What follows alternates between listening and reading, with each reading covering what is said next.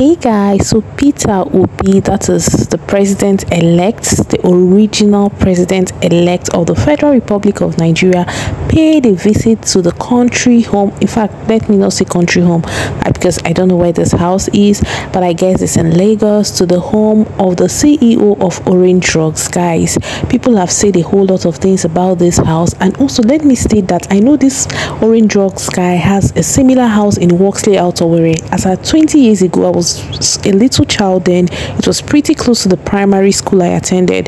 That house was so big, and I kept wondering, I think he has like 4 or 5 kids. And okay, back to the gist.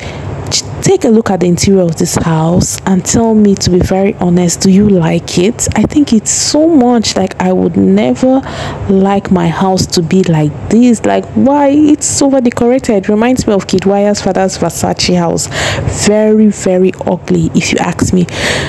So guys, enough of the talk. Let me keep quiet and hear you, and let you listen to the conversation between the CEO's sons and Peter Obi.